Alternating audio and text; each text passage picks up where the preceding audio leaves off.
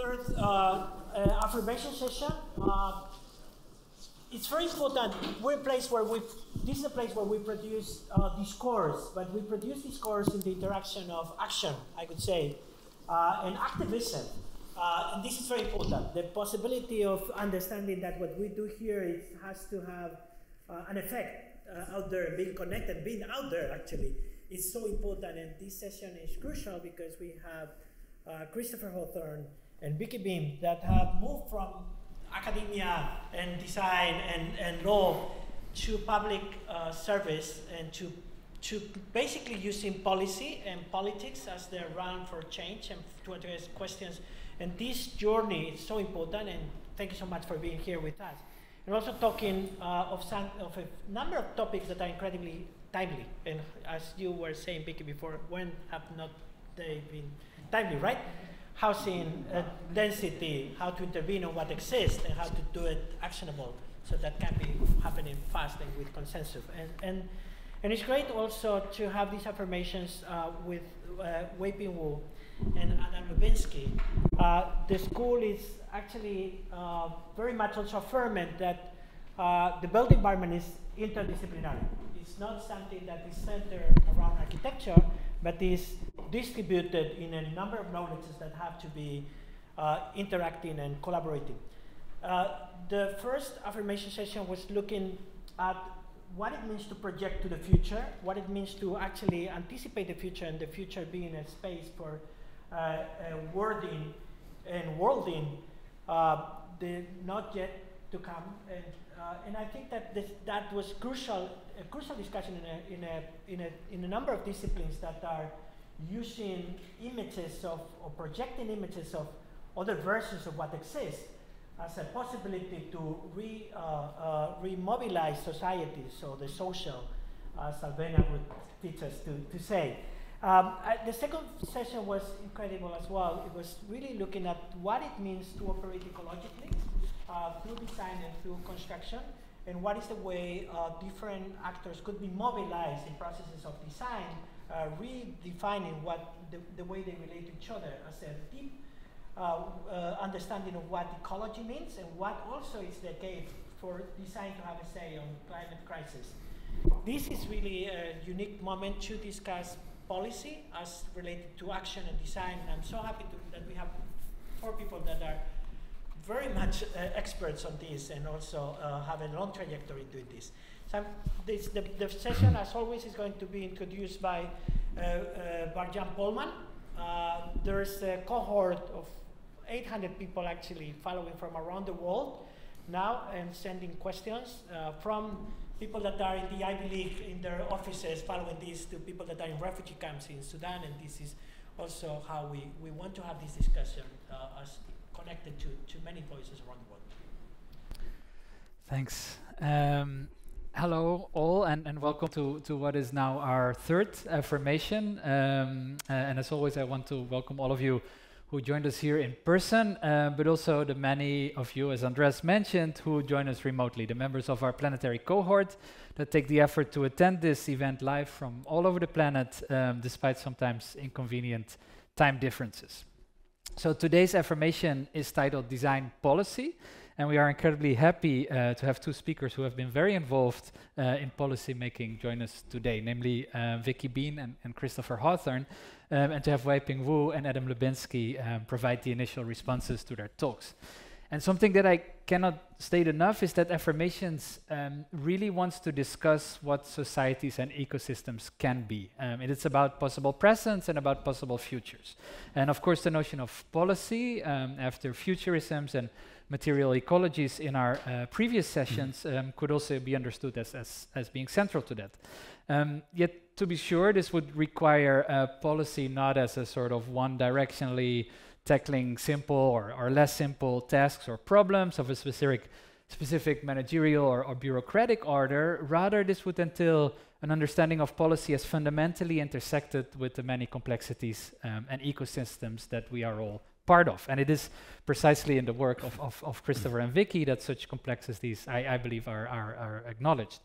So developing an architectural housing competition in collaboration with the LA Mayor's office, as in the case of Christopher's low-rise project, is really not about inventing new architectural typologies, but rather it operates critically at the intersections of inclusivity, affordability, wildfires, gentrification, racialization, notions of community, aging populations, and so on. So such instances tackle oversights in what Hawthorne calls policy donuts, policy that leaves holes where in reality complexities, I think, should be addressed. And similarly, both Vicki's research and work in the city has critically operated at the intersections of public housing, affordability, segregated neighborhoods, zoning, mortgages, fees, data, and environmental justice, etc. So this is also, therefore, work that acknowledges the ways in which design and design policy in regards to the built environment operates across a multitude of scales. And I love the example that Christopher gives about how about certain new Green Deal incentives, and that getting rid of natural gas is actually intrinsically tied to the ways in which stovetops, electrical induction stovetops, are rendered in the images, sort of selling and trying to sell and market those apartments. So the scalar component seems crucial, and also brings up something specific that might come up later, which is that, despite the fact that both of you work for very specific, almost idiosyncratic cities, Los Angeles and New York, I would also like to know how relevant this concept of the city still is for you and the work you're doing.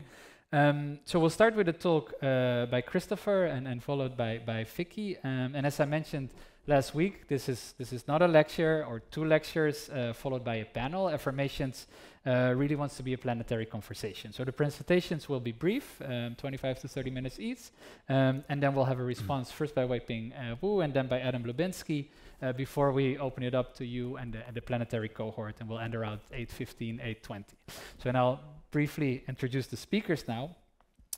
Christopher Hawthorne is a senior critic at Yale School of Architecture with a secondary appointment at Yale in English, a regular contributor to the New York Times, the New Yorker, and other publications. He was the architecture critic for the Los Angeles Times from 2004 to 2018, and from 2018 to 2022, he served as the first chief design officer of the city of Los Angeles, a position appointed by Mayor Eric Garcetti. And I'm sure you're all very familiar with much of his writing, but I want to plug one of his most recent texts, which appeared in a New Yorker issue of September 12, titled How to Decolonize the City, in which he discusses the exhibition style Congo at CIVA in Brussels, and which calls for a new methodology of an emerging mode of cultural policy that would apply to the built environment at large. Vicki Bean is the Judge Edward Weinfeld Professor of Law at NYU School of Law, an affiliated professor of public policy of the NYU Wagner Graduate School of Public Service, and faculty director of NYU's Furman Center for Real Estate and Urban Policy. Bean returned to NYU in 2022 after serving as deputy mayor for housing and economic development of the city of New York from 2019 to 2021. In that role, she led a team of more than 30,000 people in financing the new construction and preservation of 200,000 homes on budget and 2 years earlier than promised. Bean also previously served as the Commissioner of Housing Preservation and Development, HPD, for the City of New York from 2014 to 2017, leading the 2,400-person agency to promote affordable housing. Under her leadership, the agency financed the preservation of new construction of no less than 62,500 affordable homes in just 3 years. Wei-Ping Wu is professor of urban planning and director of the Masters in Urban Planning program here at Columbia GSAPP, and the vice provost for academic programs at Columbia University. Before joining Columbia in 2016, she was a professor and chair in the Department of Urban and Environmental Policy at Tufts University. Trained in architecture and urban planning, Professor Wu has focused her research and teaching on understanding urban dynamics in developing countries in general and China in particular. She's an internationally acclaimed urban planning scholar working on global urbanization with a specific expertise in issues of migration, housing, and infrastructure of Chinese cities. And her publication include 9 books, including The Essential, I would say, The Chinese City, as well as many articles in top academic journals. And then Adam Lubinsky is an associate professor of professional practice here at Columbia GSAPP, and a managing principal at WXY Architecture and Urban Design.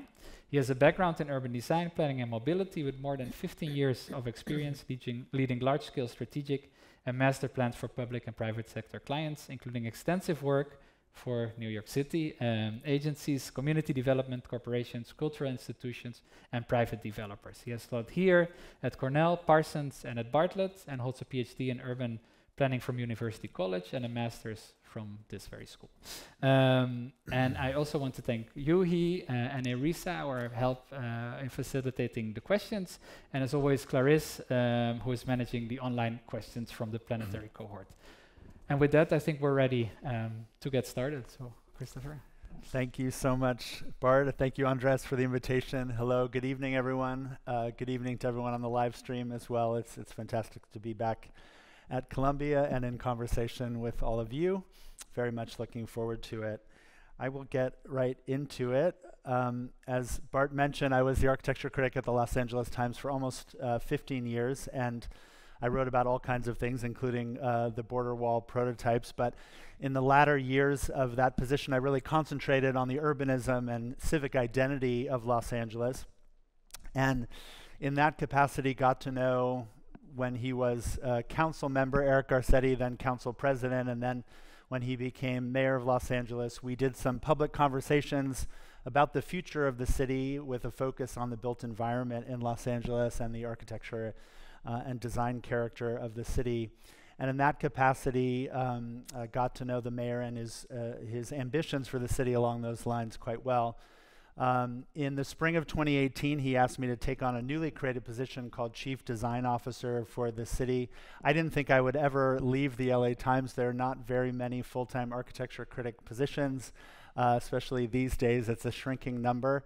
And I felt very supported in the work that I was doing. I had lots of autonomy at the Los Angeles Times. Nonetheless, it seemed like too exciting and challenging an opportunity to pass up. So the role, as we defined it together, the mayor and I really involved design oversight on the one hand of existing projects and new initiatives to promote effective, equitable, and sustainable design.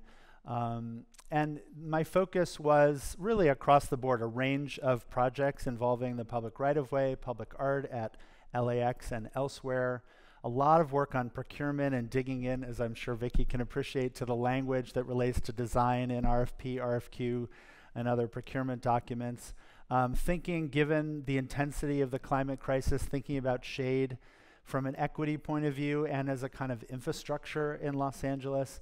And then two topics that I'll concentrate on in my remarks this evening: civic memory and housing policy.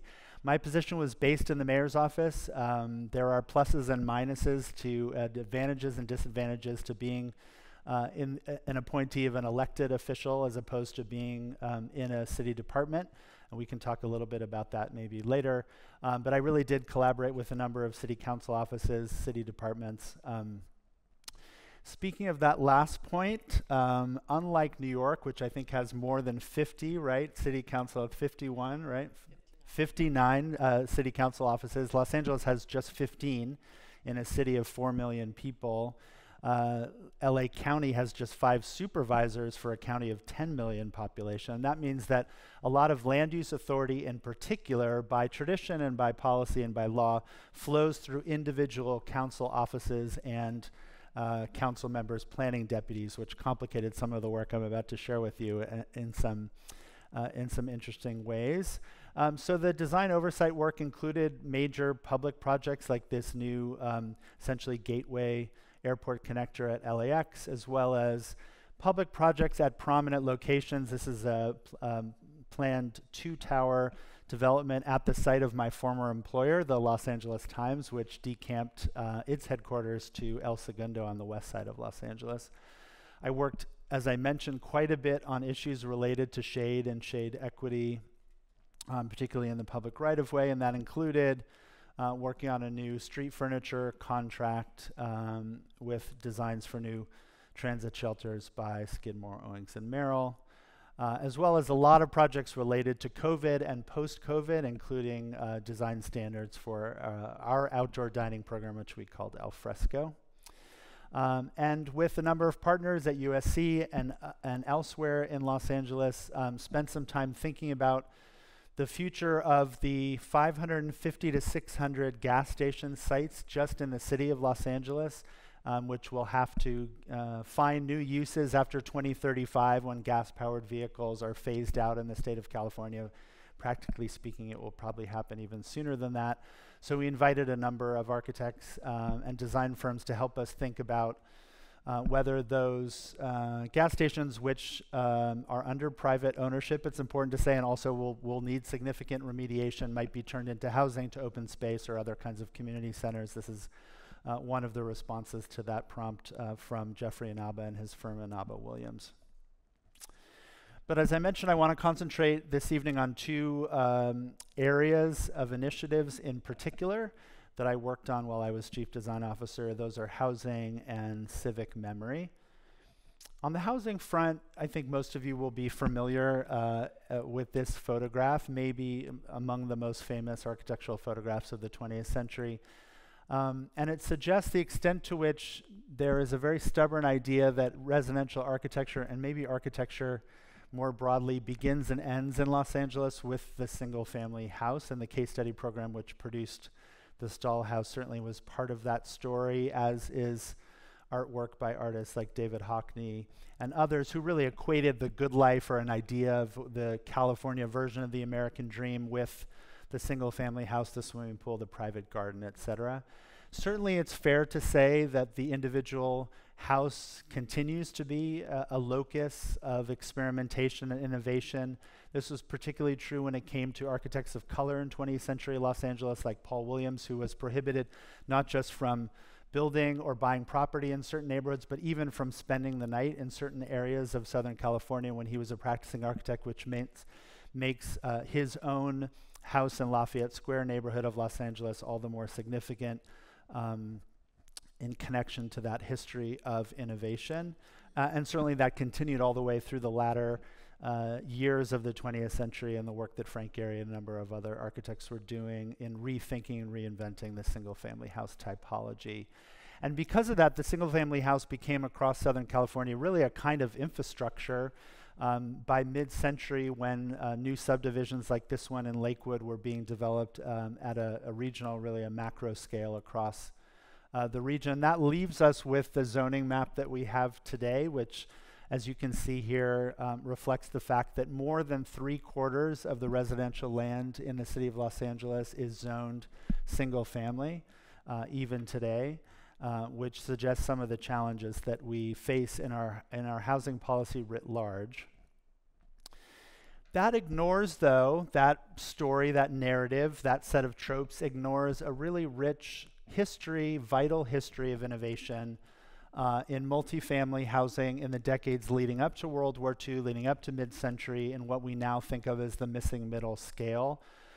Beginning really in the late 19th century with bungalow courts, and continuing through early experiments by Irving Gill, Schindler, Neutra, other modernists, and continuing through mid-century at a bigger scale in projects like Village Green, which really did achieve a kind of humane solution to the housing crunch and the population growth in the 30s and leading into World War II, which led us after World War II to the typology that may be familiar to some of you born in Los Angeles, called the dingbat, which was essentially 2- or 3-story apartment buildings over typically covered parking, sometimes garage parking at street level, which helped quite affordably, in fact, house successive waves of newcomers to Los Angeles who came in really significant numbers after federal immigration reform happened in 1965, when we saw a significant leap in the immigration to Southern California from Latin America and Asia in particular, leading to, some of you may remember the film Slums of Beverly Hills, which features a dingbat quite prominently. Many of them, if we go back, had names like Beverly Capri, or Casa Bella, these sort of aspirational names, and the word dingbat actually comes from this little typographical feature, which was often affixed as a bit of ornament or decoration to the facade of these buildings. But they were so popular, and so many of these buildings and apartment buildings like them began to sprout all over Los Angeles, and significantly for our discussion this evening, move into single-family and low-rise neighborhoods that they produced a pretty severe and actually, politically speaking, quite successful backlash in a series of no-growth and slow-growth efforts in the 1970s and accelerating in the 1980s, which through ballot measures, other kinds of zoning changes, really reduced, as you can see in this now within LA housing circles, famous diagram that comes from a dissertation by Greg Morrow when he was at UCLA, which suggests that the zoning capacity of Los Angeles was reduced from about 10 million to below 4 million by the end of that slow growth effort in 1990, which leaves us with some of the issues that we have today, and some of the issues that we were working to address during my time in the mayor's office. Much of state housing policy is set in California at the state level in Sacramento, and then there's a negotiation between state housing laws and how those laws are implemented or carried out in individual cities. So some of the projects I'm about to talk about are really about that negotiation between new streamlining or zoning changes at the state level in Sacramento, and then how that played out at the city level in Los Angeles. But the efforts to upzone, particularly single-family neighborhoods statewide, kept hitting a number of roadblocks, particularly because of opposition, importantly, from Southern California lawmakers in Los Angeles and Los Angeles County. So that produced a kind of stalemate, and this stalemate was in place when I joined the mayor's office in 2018. On the one hand, it was very clear, if you think back to that zoning map that I showed, that that is not a sustainable land use model for the 21st century in terms of our climate goals, in terms of our housing affordability goals. It's clear that there has to be an effort to locate new housing more strategically, intelligently, near transit and jobs. On the other hand, most elected officials, including the mayor who appointed me, it's fair to say, saw no incentive in wading into that territory and promoting zoning reform. In fact, they saw only downside, politically speaking. So we had this sort of Gordian knot. On the one hand, a clear sense that this zoning map was not sustainable. On the other, very clear difficulty in terms of imagining, politically speaking, a way forward and giving incentives to elected officials to wade into that territory, which is where this low-rise effort that we're going to talk about comes into play. And there are some particular complications that are unique to the state of California. This is a permanent supportive housing proposal funded in part by a affordable housing bond by Erico and Moss Architects that was designed to fill 2 city-owned surface parking lots. Hard to think of a better site for new affordable housing. No building has to get knocked down. Nobody has to get displaced. But because this project is within the half-mile wide band that falls under the jurisdiction of the California Coastal Commission, the California Coastal Commission sees parking access to the beaches and the coasts of California and maintaining that parking access as part of its mission, not really seeing a contradiction between that and the larger environmental mission that it was charged with. And as a result, we had to replace every one of the parking spaces that were in those surface parking lots, in addition to the new parking that would be added to serve the new residents of the project. So a project of about 150 units then suddenly required about 450 parking spaces. Proving an adage from the parking reform guru at UCLA, Don Shoup, that form follows not function in California often, but parking requirements. So we endeavored, foolishly or not, to wade into this territory and really wanted to think about how we could create a platform for elected officials and the city as a whole to have a more productive conversation about housing policy. Because, as Bart mentioned, we really had a hole in our housing policy donut. On the one end, at the level of accessory dwelling units and second units, we saw really terrific production And we were seeing really terrific results of policy changes and public subsidy for larger scale projects, both market rate and affordable subsidized projects. But the so-called missing middle, particularly 4 to 10 units, but really anywhere from 2 to about 20 units was the hole in that donut. But we wanted to organize this quite differently from other competitions. I think everyone will be familiar with the feeling in many communities, particularly communities of color, that design competitions can also often take ideas from architects outside of communities and see those ideas imposed on communities. We wanted to reverse that dynamic, and so we very intentionally started the process with a number of listening sessions which informed the brief. This is one on community land trusts. We made those sessions required viewing for anyone who wanted to participate in what we ended up calling a design challenge instead of a competition, for some reasons that we reflected what we heard in those listening sessions. And I don't expect that you'll read every name on this list, but we had 4 different juries. And this, because we had tenants, affordable housing developers, community land trust leaders, it was a very different kind of jury than is typically the case in a competition. And as a result, of making those listening sessions required viewing for anyone who participated, we really did have a much different conversation that was much more attuned to the sensitivities around displacement and future of communities of color than is typically the case in this kind of competition. And that was certainly a departure, I think, from the ways in which earlier efforts to address the housing crisis in Los Angeles through architecture, like the case study program, operated. I don't think John Intenza was thinking about redlining or mortgage subsidy when he was engaging those architects, right? So we had 4 categories in this design challenge. One of the winners was a young architect from New York. Looking at 4 to 10 unit sites of various kinds. This is a winner in the 4-plex category, which imagines taking a single family lot and accommodating 4 units with architecture by Givning and landscape by Studio MLA, Mia Lair's firm.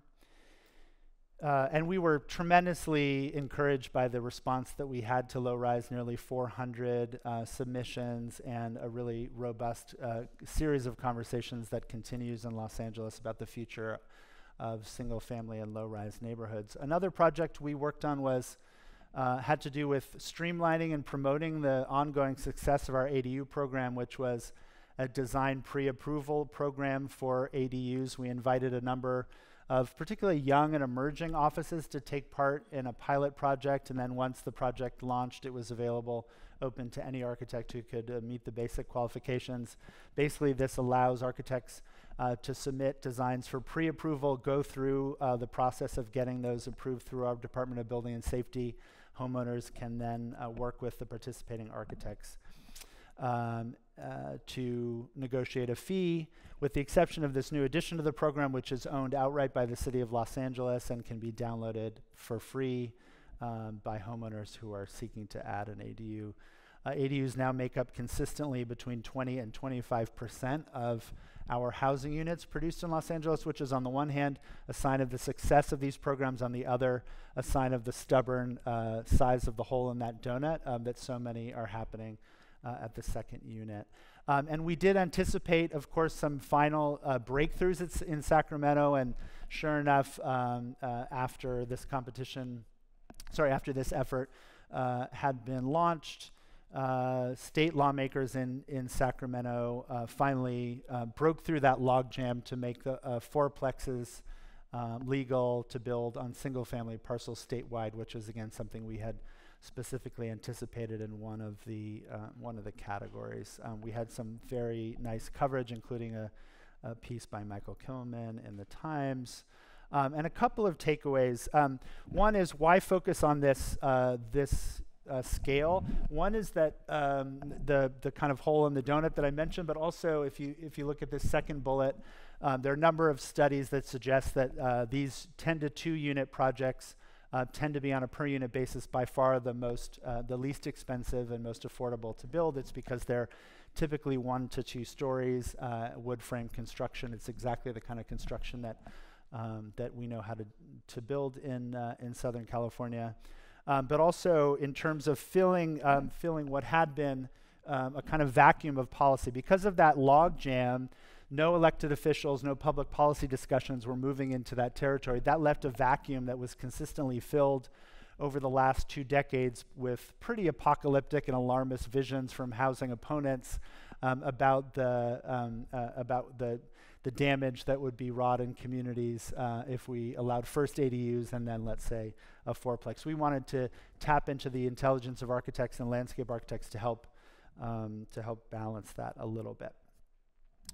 In the few minutes that I have left, I want to talk about another initiative that was central to the work that I did when I was in the mayor's office, and that is what we ended up calling the Mayor's Office Civic Memory Working Group, which was our version of the discussion that was happening all over the country beginning in 2017, 2018, 2019 about fraught histories, controversial monuments and memorials, beginning, of course, with Confederate monuments in many southern cities and states. Some of you may have seen the Ed Ruscha show at MoMA, which I recommend to you if you haven't seen it. And you may have seen a variation on this piece, which suggests, I think, the complexity of LA's relationship with history. Los Angeles has long been very proud of the fact that it's a city understood as a city of the future, maybe the city of the future, the headquarters of the Hollywood dream factory, a place that has had its civic gaze really firmly fixed on the future, and as a result has neglected many elements of its past, has relied on myth-making and boosterism more than most cities, and has been guilty of more aggressively whitewashing difficult moments of its past, I think, than is the case in many American cities.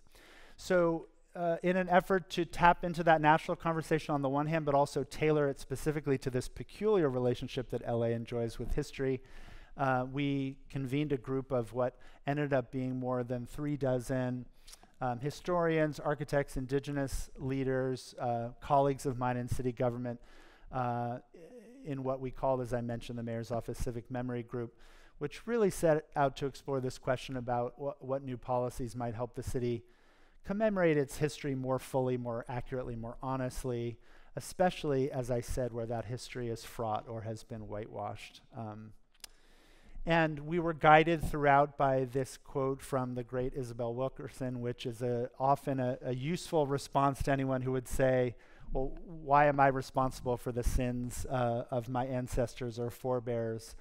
And particularly, not least for its architectural metaphor, we relied on this as a kind of touch point for us as we were doing this work and facing those questions.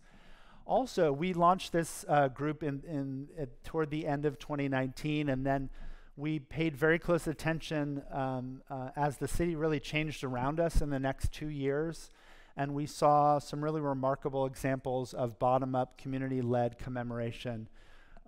First with following the shooting death of the rapper Nipsey Hussle, which produced an amazing, as you can see, outpouring of grief and commemoration in his honor. Similarly, when Kobe Bryant was killed in a helicopter crash in early 2020, not long after we started our work, an incredible outpouring of completely organic, community-led memorialization and commemoration. And then, of course, after the murder of George Floyd and during COVID, the Black Lives Matter movement, marches, and conversation that provoked in Los Angeles, as in so many other cities. We also, again, to get back to the peculiar relationship of Los Angeles and memory, wanted to pay attention to the ways in which, despite our lack of monuments, public squares, statues, the way in which we had our own language of commemoration and have our own language in Los Angeles, and the ways in which we understand memory through movement, as can be seen in this juxtaposition of Randy's Donuts, one of the classic examples of car-friendly architecture where the sign is quite a bit larger than the building it's advertising. But this is when the Space Shuttle Endeavour was returned after being retired from service to its spot in the California Science Center and Exposition Park near USC, and it moved through the city of Los Angeles in a kind of slow motion, slow speed parade that drew hundreds of thousands of spectators and allowed us to commemorate in a certain way, in a very LA way, a history of aerospace innovation in the city of Los Angeles, which is very important to the history of the city. The results of all of that work and conversation was a report in print form and on a website called Past Due. Even the design of the project, we wanted to communicate the ambition of it. We worked with a fantastic graphic design studio in Los Angeles called Polymode. They developed new typefaces for the project, bespoke typefaces that reflected certain cultural histories in Los Angeles. We had 18 key specific policy recommendations, but we really wanted to flesh that out. We didn't want this to be a typical city document, and the design, of course, was meant to reflect that. We also commissioned new writing, new photography, and wrapped that together in this publication that was endorsed by Mayor Garcetti in April of 2021, about 18 months or so after we had started our work. So it included commemorations of certain particular important sites of historical memory, including the site at UCLA where the first internet message was sent to Palo Alto, but also much thornier, trickier issues like the legacies of Spanish colonialism and Junipero Serra and what to do with statues of Serra all throughout Southern California, which are our version to a certain extent of Confederate statues. Very difficult subject, given that Serra has been canonized by the Catholic Church on the one hand, and on the other that statues and seeing his name and history represented are a source of great pain. We heard from Native communities repeatedly in our work. Still, all of this work contained on the website at civicmemory.la. A couple of key themes that emerged from this work. We heard in our conversations with communities that too often the city was acting as a kind of gatekeeper when it came to civic memory, and that communities were much more interested in the city figuring out how to facilitate new expressions of organic community, bottom-up memory. We really tried to avoid the document being prescriptive or being a set of rules. We really paid careful attention to community outreach and engagement, and we allowed the report to disagree with itself. We didn't want to aim for some illusory consensus. These are incredibly difficult subjects with a range of valuable perspectives, and we wanted to engage those. And that's also what made this, I think, different from a typical city or mayor's office document, that it allowed that level of uncertainty and debate even within its pages. That work has continued to spin off a number of initiatives that I have remained involved in. The report helped us shape commemorations for the very difficult 30th anniversary of 1992, the civic uprising that followed the acquittal of the police officers charged with beating Rodney King. This was an event, poster for an event that was designed by Polymode, the same design studio that did the original report.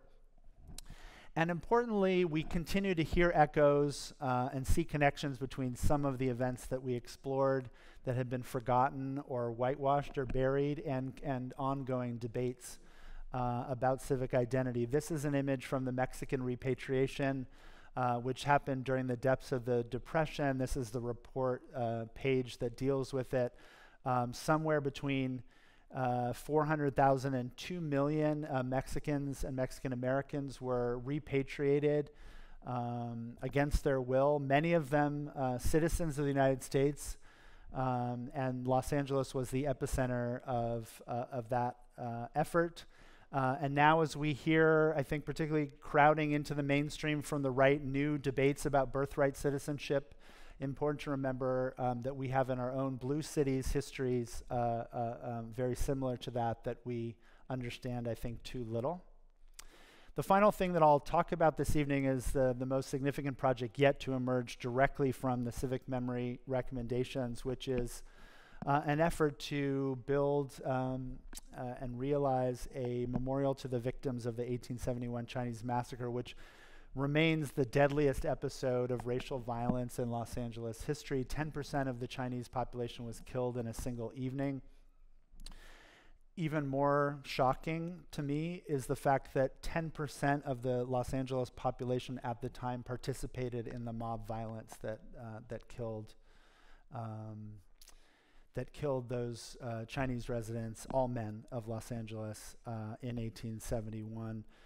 We worked with an AAPI-led design firm in Los Angeles called Folder Studio to do a request for ideas, an RFI document to solicit submissions for a new memorial.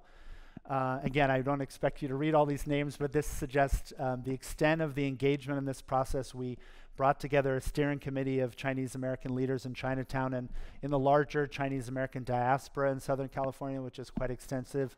This group ultimately numbered more than 75 leaders who helped inform the brief and the plans for this project. And after a really remarkable collection of submissions, the city selected this proposal from Nicholas Leong and Judy Chung along North Los Angeles, which is where most of the violence that day in 1871 took place. Really a remarkable response to that RFI.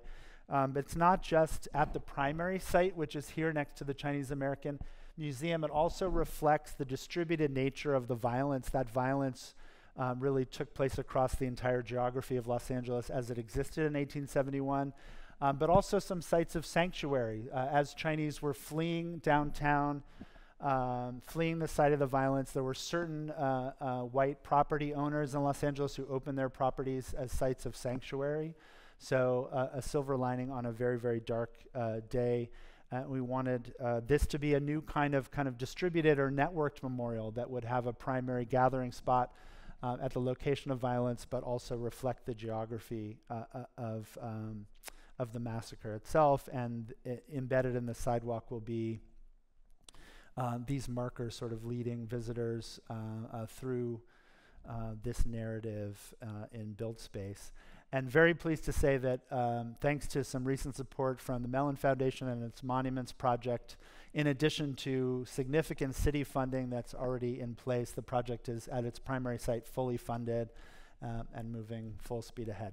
So I look forward to talking about some of the lessons I learned from this experience, particularly as they relate to procurement, community engagement, these issues, these kind of Gordian knots of public policy.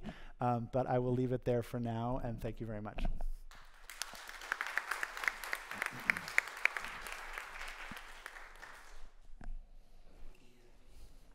Well, first of all, thank you for sponsoring this, Bart and Andres, and thank you for having me here, and thank you for that incredible presentation. I have some sense of what's involved in these public design and memory issues, and they're very, very thorny. So congratulations for all you accomplished there.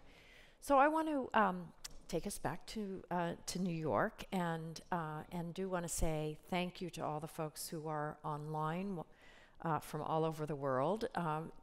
So I risk being too parochial here by talking about New York, but I think that the issues that we're facing in terms of how do we redevelop our single-family neighborhoods, our low-density neighborhoods, are issues that people are facing all over the world. So I hope that there are things that that we can take from that. So let me just start by putting this in context. Those of you who are New Yorkers or who recently moved here to go to school will know that New York has an affordability crisis, has for as long as I've been here, which is almost 40 years. So, but just to put a little bit of context into that, let me just talk for a moment about that crisis. The crisis, first and foremost, is a problem that the increase in our rents and our housing prices, but I'm going to focus on rents because the largest portion of the city of New York is renters. The largest portion of our population is renters. And because renters tend to be lower income than homeowners. So you see here both New York State and New York City. So the red lines here are the rate of the growth in rents if they were indexed to the prices in 1980.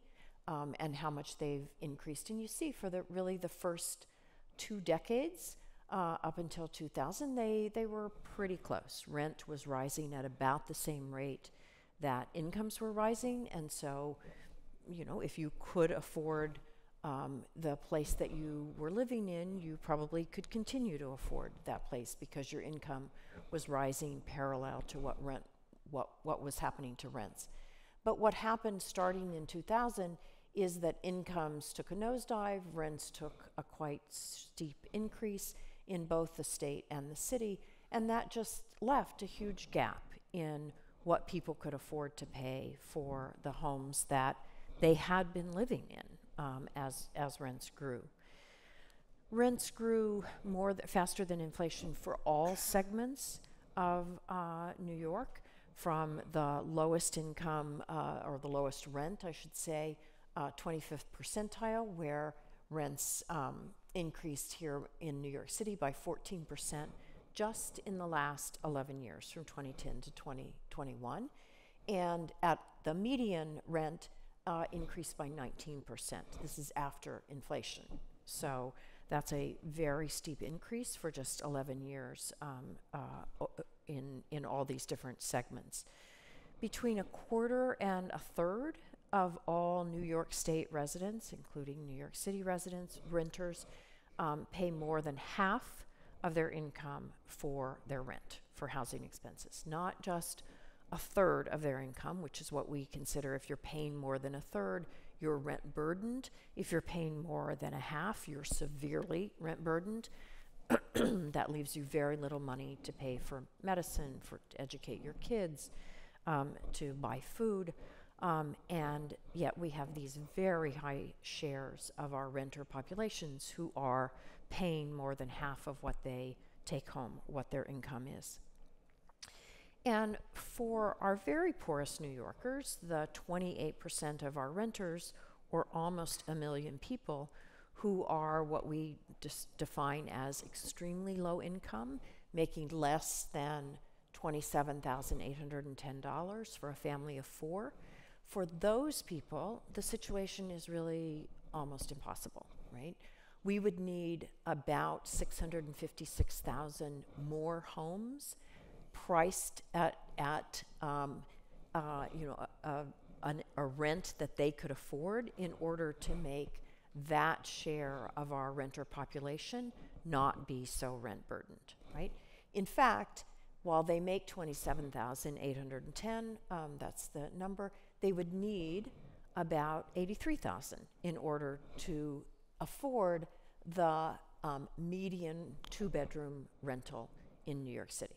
So that's, when you think about just the enormity, first of all, of the number of people, right? The number of households, not just the number of people, but the number of households, what we would need to come up with in order to make housing affordable for those households, and just how huge the gap is between what they make and what it would be necessary for them to pay for a 2-bedroom house.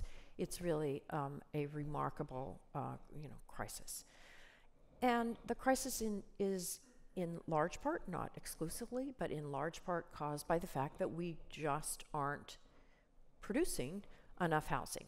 So if you look here, the city of New York has a per capita permitting rate of about 24 homes per 1,000 people, whereas Los Angeles is doing better.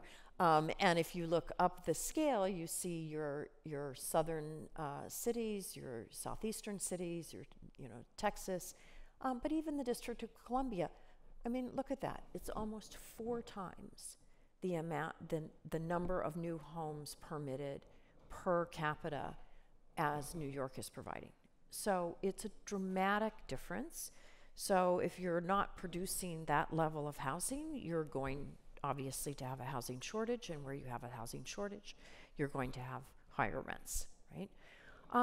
Also, if you put it in context over time, we're building far less than we used to build.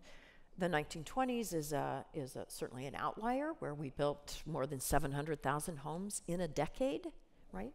But there were many, many times, the 1950s, the 1960s, where we were building north of 300,000. Even the 1970s, the decade of the fiscal crisis, we permitted 171,000 homes. Today, we really struggle.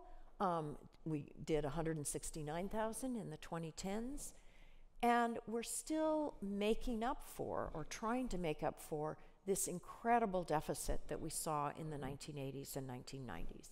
Where in the entire decade of the 1990s, we only permitted 80,000, 81,000 homes, right? So it's a remarkable drop-off and shows just what the supply problem is. As a result, our vacancy rate is dangerously low. Economists consider a healthy vacancy rate to be around 7%. You need houses to be turning over, apartments to be turning over in order to give people choices, in order for there to be spaces available on the market when a household needs to move. And that's considered at around 7%. Ours hovers between 3 and 4%. 5% is considered under New York law an emergency. We are still in an emergency that we have had for decades.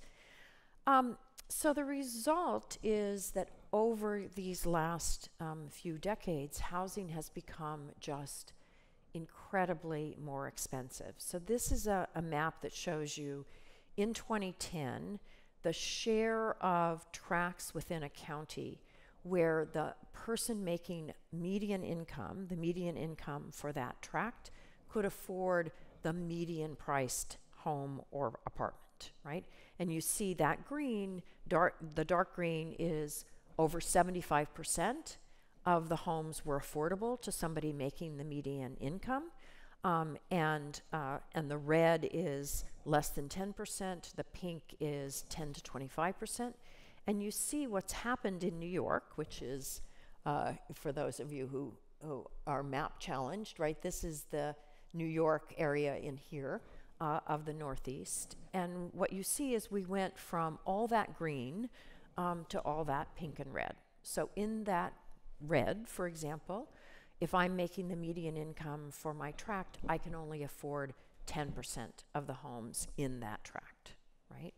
And this is a tremendous problem for the sort of superstar cities, Los Angeles, San Francisco, New York, and the coasts, but it's also a problem almost, well, let me put it this way, a lot of places throughout the United States. So I've showed you the same map for the southeastern US, you know, where we think of as a high growth Atlanta, you know, Charlottesville, those kinds of places.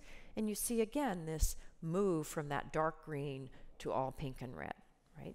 The only areas of the United States that are not that pink and red are the sort of breadbasket states, Nebraska, Kansas, Oklahoma, on up to the Dakotas and the northern states. Those are the only ones now in the United States that don't have that affordability crisis. So it's something that we're facing all over. What to do about it, right? Where are we going to build in order to get the kind of supply that we need? We've tried to fix it with high rises, and for those of you who are familiar with New York, this is a picture taken in 2013 and then again in 2023, looking into Manhattan from Brooklyn. And what you see here is all of the downtown Brooklyn high-rises and the East River waterfront, Greenpoint, Williamsburg waterfront high-rises that have gone up, which now actually block the view of the high-rises in Manhattan. So we've tried to fix this with high-rises, and we'll continue to do that, right? But we're running out of land that's appropriate for those high-rises. We're running out of air that's appropriate for those high-rises, because in New York City, the state prevents us from going higher on residential than what we call 12 floor area ratio, right? If you're building an office building, you can build 24, 30 FAR. If you're building residential under state law in New York City, we can only build to 12 FAR. So we can't really go any higher with those high rises than what we already have, or bigger with those high rises.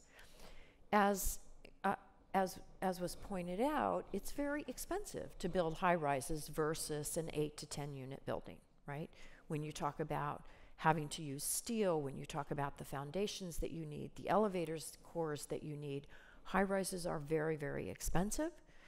The residents of all the high-rise neighborhoods think that they've done quite a bit already and don't think that they should bear an unfair share of accommodating the city's growth.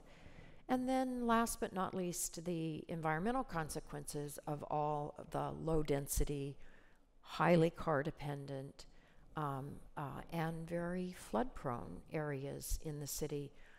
Those environmental consequences, as we saw really tragically last week and several years ago, are really beginning to catch up with us, or possibly even outrun us. So there's been a lot of talk about gentle density, the kind of middle housing that Christian referred to. And those approaches are expanding across the countries. We're seeing a lot of places, not just on the coast, not just Oregon, Washington, et cetera, but really all over the United States, start to talk about gentle density. So, and it's become an issue even in New York. Last week, Mayor Adams announced his City of Yes for Housing Opportunity, where he proposed that every neighborhood had to allow more development in order to accommodate our housing needs. And last year, Governor Hochul proposed that every neighborhood in the city have to allow growth at a rate of about 3% every 3 years, and every suburban jurisdiction that isn't served by mass transit suburban and rural, had to allow at least 1% over a 3-year period. Neither of these has been passed, and Governor Hochul's housing plan last year went down pretty hard, and Mayor Adams' proposal has to go through the 59 community boards, so it's not going to be an easy lift. So what are these low-density neighborhoods that we're talking about? So the Furman Center, where I am one of the faculty directors, looked at the bottom quartile of the city's community districts by density. And what you see here in blue are all those areas. Not surprisingly, Staten Island, the furthest away from the old-fashioned concept of a central business district, on eastern Queens, northern Bronx, and the Rockaways are our lowest density neighborhoods. What you see are some of the housing types that we see in those areas. These happen to be in Queens. And if you look at, well, what are they contributing to the growth of New York and to the housing needs of New York, the lowest density neighborhoods saw the lowest percentage increases in their housing stock over the last decade. So over the last decade, the lowest density community districts grew just barely over 2%, or permitted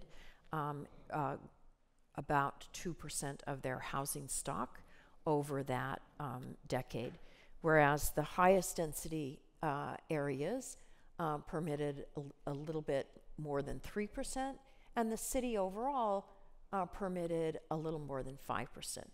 Now, one of the things that tells you is the highest density, the high rises that I talked about earlier, being sort of where we tried first, are actually not even pulling what might be considered to be their fair share. It's really the two quartiles in the middle density neighborhoods, that are bearing most of the weight of the new housing construction in New York over the last decade. Only 2 of the lowest density community districts met the governor's standard of 3% growth over a 3-year period in the 2020 to 2022 period, the Rockaways, and some one area in Queens, Jamaica, Queens. And many people think, well, that's not quite fair because there is about 45% of the land, not 75% as in LA, but about 45% of the land, and yet it's only home to about 28% of the city's population.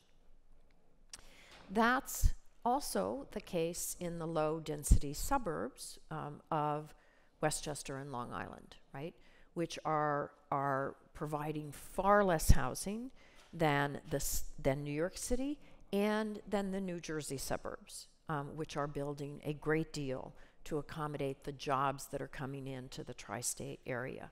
But the Westchester and Long Island suburbs are not stepping up in the same way and have very low permitting rates. So that's a problem on fairness grounds for a couple of dimensions, right? One is that some of these low-density neighborhoods are among the city's highest opportunity neighborhoods.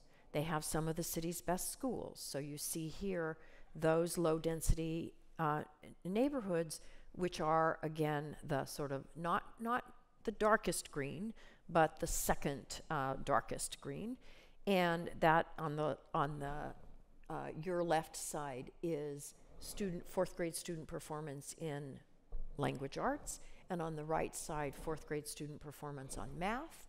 And you do see that some of the lowest density areas are the very best performance in the city in terms of how kids are doing in our schools. Similarly, some of the lowest density neighborhoods have some of the lowest crime in the city. And I want to be clear that that's for the community districts as a whole.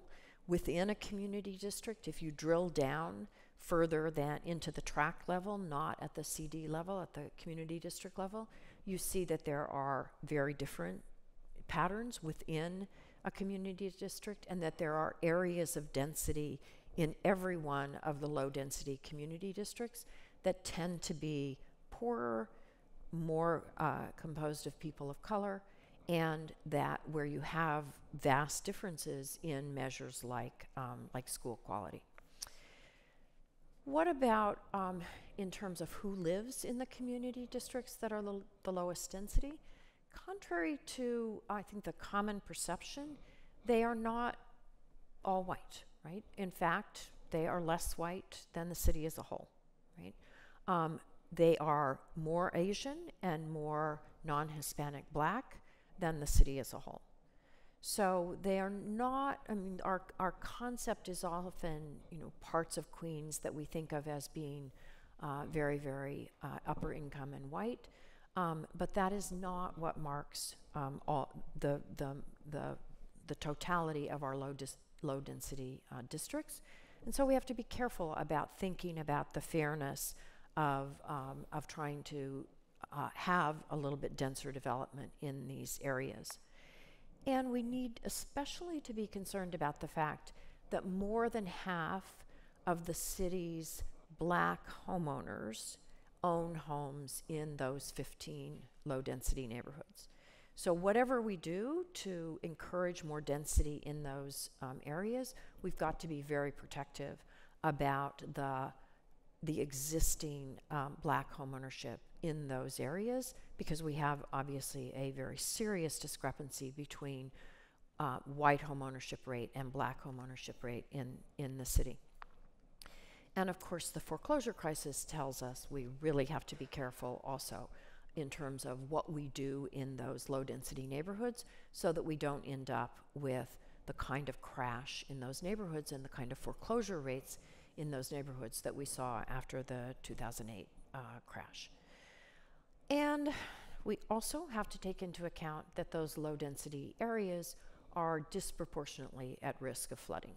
So you see in the blue, you see the 2020 100-year floodplain, and you see it's in many, many of our low density neighborhoods. So all that needs to be taken into account in thinking about fairness of how much we can ask these neighborhoods to accommodate more growth, but certainly we need to be having that discussion.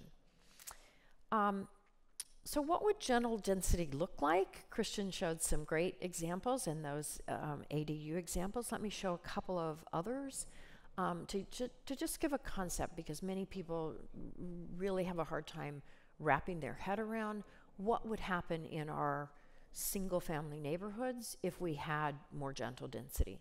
And really, the answer is a few more and smaller homes on the same amount of space, right? On the same lot, which means that you're using a lot less lawn, a lot less garden and lawn. On the side yards, on the backyards, you're going to use that more for housing and less for yards, right? So in Houston, which actually has had a program for almost 20 years now of allowing densification of townhouses, lots with townhouses on them, and what you saw is some of those areas being redeveloped at, to have 2 townhouses instead of 1 townhouse, or in the picture here to really have not attached homes but still detached homes, but at a slightly greater density.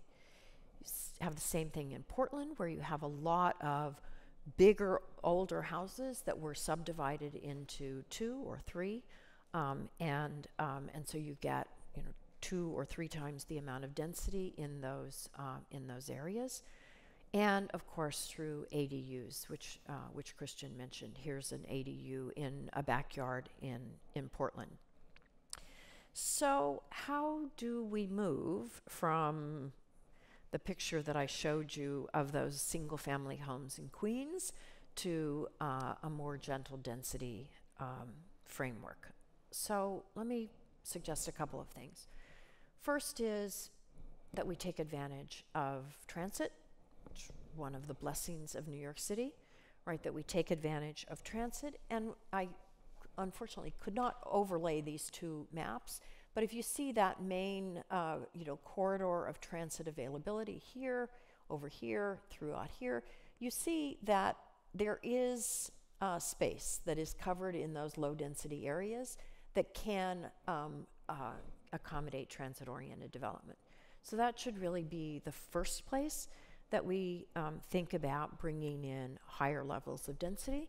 Some of that may be 6-story apartment houses rather than the 8 to 10 apartment houses, but that's an area that's really ripe for slightly more density, or a little bit more, even a little bit more density, to take advantage of the transit and to accommodate people's need for housing.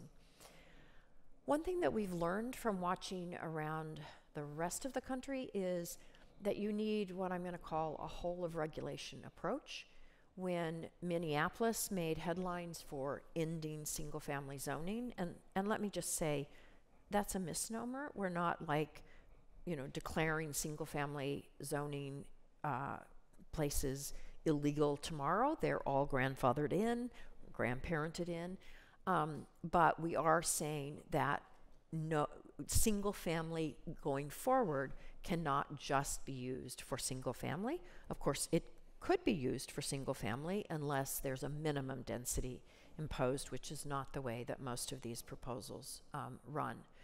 But what happened is that Minneapolis ended single family zoning, but it didn't end all of the things that constrain building 2 single family zones, which includes the side yards, the backyards, the front yard requirements, the height restrictions, and all kinds of other envelope restrictions that keep buildings from reaching that even gentle density that we're talking about. And of course, parking requirements, which are really a thorn in everyone's side. We need to take advantage of traditional models. As you drive around this city, think about how many places you see that are single-family retail, right? We never used to have single-family retail.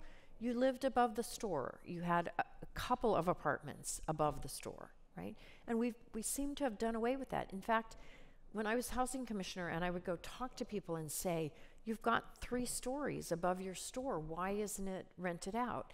And they would show me they had taken the stairs out leading up to the upper apartments, right? And they were for boxes, right? For empty boxes instead of for people. So we need to revert to some of those traditional models. We need to rethink contextual zoning. In the early 2000s, a lot of low-density neighborhoods got what were called contextual zones, which allegedly were to ensure that what got built there fit in, looked compatible, was aesthetically of the same type as what was being built there. But in reality, they were down zones in many cases. They prevented the kinds of growth, even the kinds of housing types, even that were there then. And we need to understand that the context today is this crisis in affordability, not a crisis in aesthetics, right? And so we really need to rethink some of those contextual rezones. Most importantly, we need to build a coalition. Who might be members of our coalition? Everywhere I went across the city when I was housing commissioner, I would hear from parents, my kids went to college, they want to come home, there's no place for them that's affordable. There's no place in our neighborhood that they can move to. Similarly, people saying, I want to bring my parent home here because I need to take care of him or her, right? People who say, look, I'm really struggling to pay the city's increasing property taxes, to pay the energy bill. I need to be able to bring in some rental income. That's a constituency, right? People who care about the climate change implications, that's a constituency. People who care about the habitat, the wetlands, all of the historic treasures that would otherwise be built or be used for greenfield development or for redevelopment if we don't allow more development in the places where we're already living. And those who think it's not fair. It's not fair for some neighborhoods, especially those two in the middle, which are places like East New York, Brownsville, Flatbush, those kinds of places that feel like they're being asked to bear more than their fair share of the growth as these higher density neighborhoods are facing the 12 FAR cap and the lower density neighborhoods are enjoying contextual rezones that keep them from having any new housing.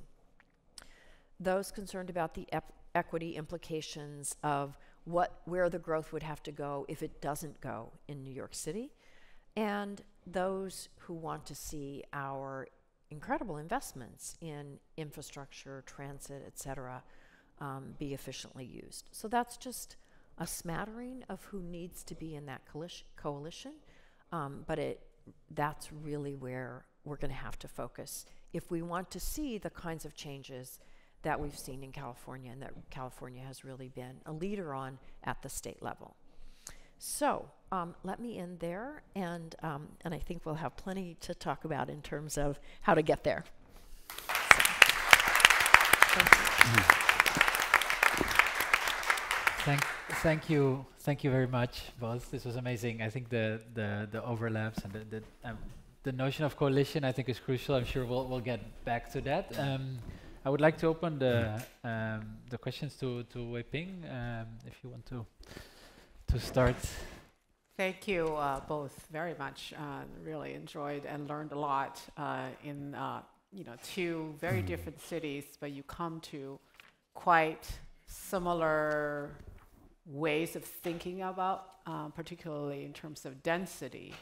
And I think the desire to have, a large scope of design policy is really in the right place, right? Because we think about the American urban landscape, land is individually owned, housing is market provided, but the collective challenges affordability or the collective memory and space is public good. And who's to take care of that, right? So I think, in the school we have students study architecture, students study urban design and urban planning. There's often in-between space that has not been well cared for in many cities. So I think this, I find it extremely encouraging in a way in which it moves. And I want to, in the interest of time, just raise one kind of question and observation in terms of the central issue of density, right? So if we look at density, you can actually, peel it apart of the many elements that constitute density, right? How many units you build on an acre, and then how tall and how, in terms of a lot coverage of each building on the lot, right? So, and then how many rooms can you permit as bedrooms versus other kinds of, required conditions that we need for bedrooms. And then how many people can you allow to live in a single bedroom?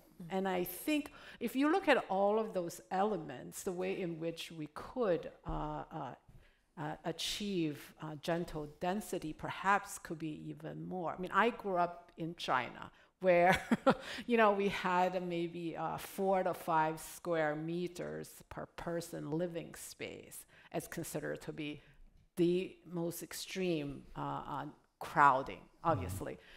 That translates to what? Something like 36 to 40 square feet, right?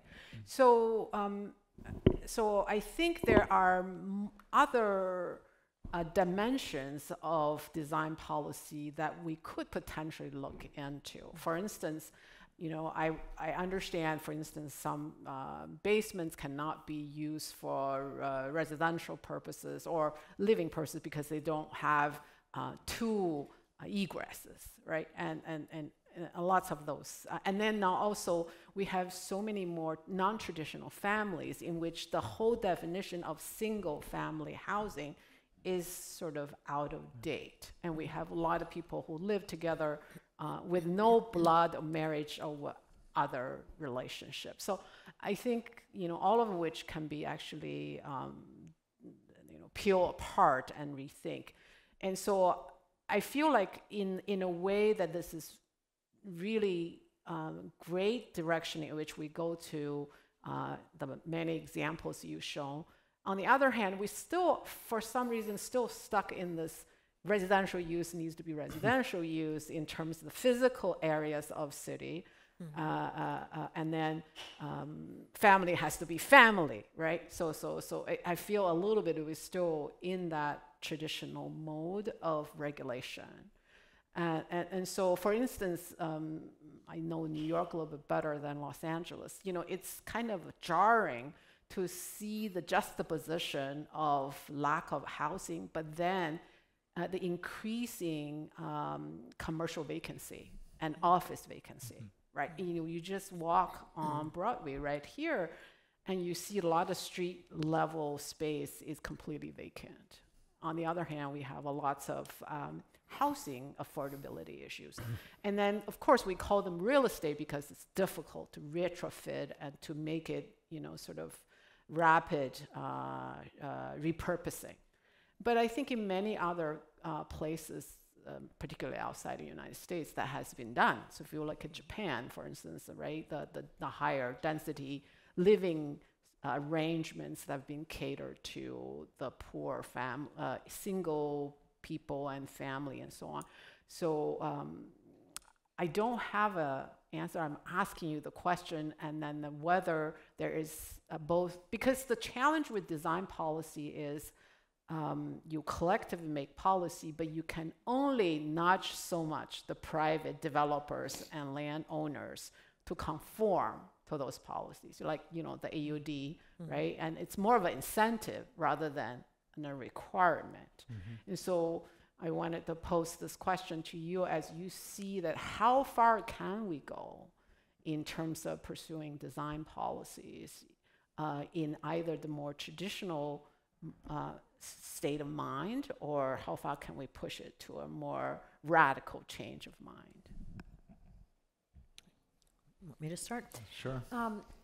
It's a great question. Thank you for those comments also. I mean, look, I think we have to push both our regulatory process, which as a lawyer, you know, I know how difficult that can be. But we also just need to push on our vision of what could be accomplished and how people could live, right? I mean, I think one of the examples that's nearest to my heart is I came to New York as a 22-year-old, and the only reason that I was able to come for an internship was that I was able to live in the Webster Apartments for Women, an SRO. My room was tiny. I shared a bathroom with all kinds of other women, but it was cheap and it was clean and it was safe, and introduced me to other people and really made it possible for me to get a toehold in New York, and that's why I'm here. We've outlawed that, right? Why can't we have that vision again? Why do we have this vision that everybody has to have, you know, their own pretty big space, right? I mean, New York, until recently, had a 400 square foot minimum for an apartment, right? And people would think that you were, I mean, I was once, when I was housing commissioner, I was called a murderer because I wanted to propose smaller places so that we could fit more people into those places.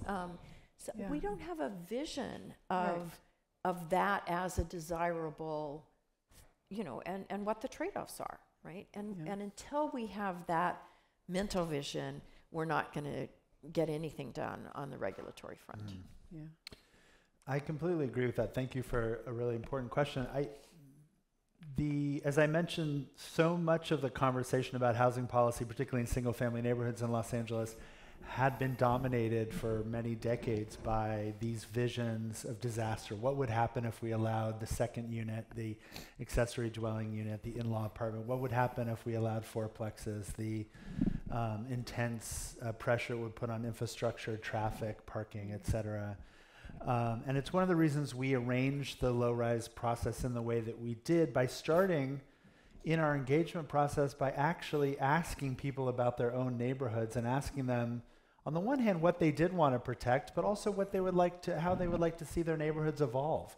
What did they used to have that they no longer have that they would like to bring back? What would they like to add that they see in other cities? And what we heard consistently is that the solutions had to do, to your question, much more, they needed to be focused much more on flexibility and options than on number of units per se. And that meant that, and COVID and the pandemic really clarified a lot of these issues for people. We were asking people these questions in the middle of COVID, and so we were hearing a lot of aspirational answers that had to do with housing types that would more successfully accommodate multi-generational households, of which we have a very high proportion in Los Angeles. And those are precisely the households that suffered the most during COVID. When you had a multi-generational household, typically an overcrowded or rigid housing in terms of zoning, where at least one member of the household had a job that couldn't be done remotely, that person was going out to do that job, and in many cases bringing COVID back to a household that included elders in less space than was ideal, and that's really where we saw our worst outcomes. So when we asked that question in a more positive light, what would you like to see added or brought back to neighborhoods? We heard answers that had to do with support for corner stores, for reintroducing retail spaces into single-family neighborhoods, which used to be quite common in Los Angeles, as in most places. And the appeal of that really became clear during COVID. People had a lot of time, we all had a lot of time to sort of analyze our own residential communities, neighborhoods, and think about what was lacking, what we could walk to, what we couldn't walk to. Of course, in Los Angeles, there are many more places where we noticed what we couldn't walk to than would be the case in New York. And also kind of flexibility that reflects the changes that people go through during their lifetimes. Most homeowners were renters. They might become renters or want to downsize later in life. They might want to be able to age in place. They might want to Vicki's list of the coalition, be able to have neighborhoods that support people who grew up in the neighborhood and went away, have the ability to come back and afford to live there.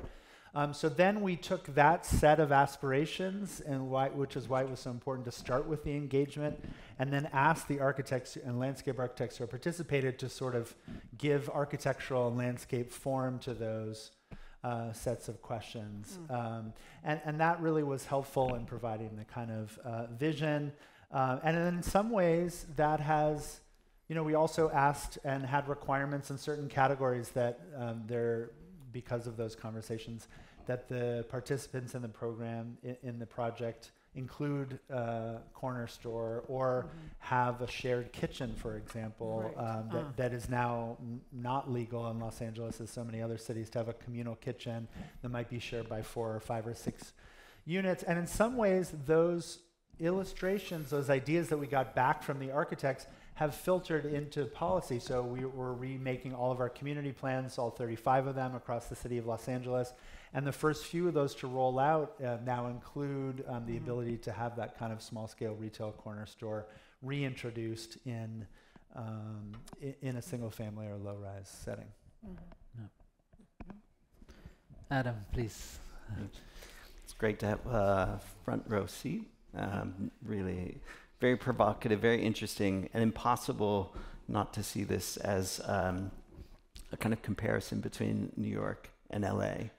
And I think, Vicki, listening to you, I want to separate for a moment the sort of the aspiration that you put forward for New York, which in a way is to bring it closer to LA, and focus a little bit more on the reality of what development has actually looked like here. And so I think when you start to look at LA and you look at what's really happening in New York, you see in a way a kind of evolution that grows out of the identity of those cities. And in essence, in LA you have this dispersed density, which is getting a bit denser. And in New York City, what you have are pockets of new density that have been appearing. That in New York, while we may have this aspiration, what we really see, and I'm quoting Furman Center materials because that's what everybody reads, is that really the growth in New York is happening in just a handful of community districts. 5 to 10 community districts have about 50% of the growth in New York City. So it's not that dispersed model.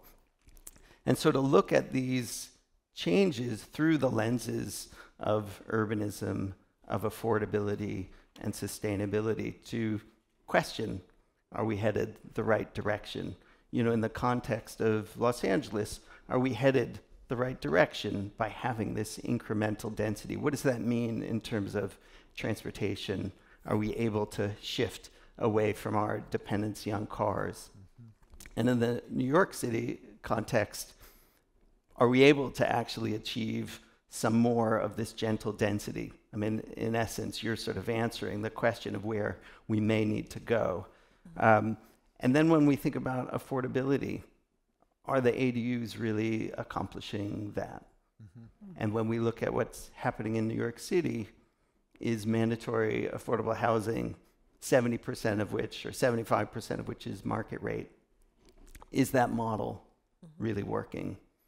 And one point that, again, is from your materials is that 90% of the affordable housing that's being built in New York City, that's in buildings of 100 units or more, which I think is an astonishing number. And so to take the LA model and to see it happen in New York, will that work? Is that a direction for achieving affordability? And then that last lens, so you each get 3 questions out of this, not just one, sorry.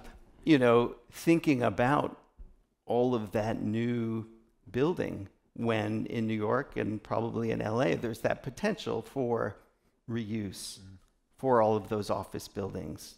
How do we begin to think about that? And can we use policy to actually establish some kind of low carbon tax credit that goes with the affordable housing, low income tax credit?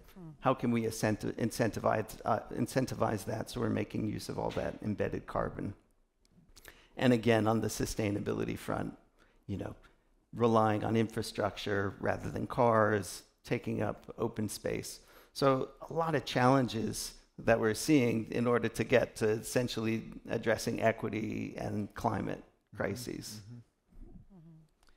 I'm happy to go first this time. Thank you. These are really key questions. So I think let's take a step back. I think Vicki very helpfully gave us a list of the coalition that is beginning to emerge around these questions. The list is very similar in Los Angeles in terms of what is giving rise to these new policies, and I think gives us some hope of optimism of achieving the kind of scale that you're quite rightly saying is necessary. And I would add to that list the lessons that folks, communities have learned from COVID and during the pandemic is absolutely part of that. That clarity is adding to the coalition as well. But let's take a step back to answer your question and think about the coalition that has been in place to protect the status quo. I think it's very important to understand the strength and diversity of that coalition and why it's been able, at least in the LA context, which I understand, why it's been able to maintain that status quo despite all the evidence that we need to shift. And it's a surprisingly wide-ranging coalition in Los Angeles. So it includes, of course, classic NIMBYism. It includes white, wealthy homeowners in the hills. But it also includes a number of communities of color who have really good reason to be skeptical of what land use reform coming down from city, county, state, or federal government will look like, given the histories of those attempts in the 20th century and how things like freeway expansion and other kinds of things were sold to those communities in the 20th century. It includes the council offices that I mentioned and those planning deputies I mentioned. It includes land use attorneys and other experts in land use, all of whom benefit from a status quo that maintained a kind of scarcity, a number of housing developers, of course, all of whom benefit from the kind of scarcity that makes any new housing production that can get through this Byzantine system more valuable than it would be in a place like Houston, for example, where those constraints don't exist. That's why we approached our process in the way that we did. It's easy enough, as you sometimes hear from housing advocates, to say, well, why not just make 20-unit projects, legal in single-family neighborhoods across the city? The climate crisis demands it. The housing affordability and homelessness crisis demand it. There is a political dimension that has to be untangled, right? That includes all of those actors, very powerful actors in various ways. Some powerful because of their wealth, some powerful because of their political influence, that have maintained this status quo of limited housing production across Los Angeles. So that means building a case for not just doing the things we're talking about, but accelerating them as quickly as possible to meet the need that you're quite rightly identifying. So that means going from 2 units on a single family lot, which has been successful but is not enough and does not promote affordability in the way that it needs to where state law now takes us, which I mentioned SB 9, which allows fourplexes. There was a companion bill, SB 10, that allows 10 units on a single family lot, but cities have to opt in rather than figure out how to apply new state housing laws. So we have to get, now if we had 10 units on a single family lot available across that map that I showed, that might get us some way, and there were fewer constraints to actually building. We addressed the housing, the parking requirements. It's about building the political case in the coalition to get us from 2 to 10, right? Which is very complicated, but we do have to accelerate that as much as possible. And that's what these efforts have really tried to do, building. And the way that the ADU success story has happened, Vicki's right that that's a real success story for the state, but there's been a lot of trial and error. The state passed ADU streamlining in 2018. Then cities could either try to support that new state law, as Los Angeles did, or try to block it, like a lot of cities in Orange County, Huntington Beach did.